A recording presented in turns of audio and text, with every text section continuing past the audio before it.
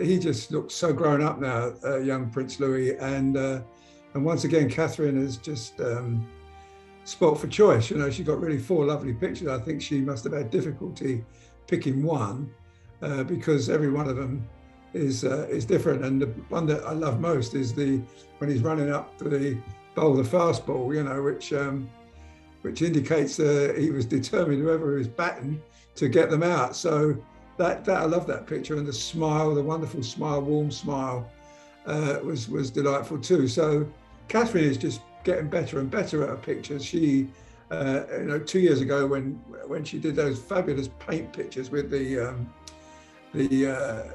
NHS colours, and he put them all over his face. I mean, fantastic photographs. And last year on the bike, of course, he just got his bike and he was riding without the supports. And this year, of course, he's like his great-grandfather, Prince Philip, who was a superb bowler, fast bowler. I think this young fella looks like he's going to be good at some sports anyway.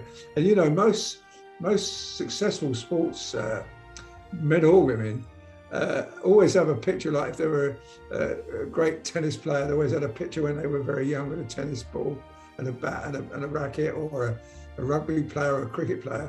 And this is one for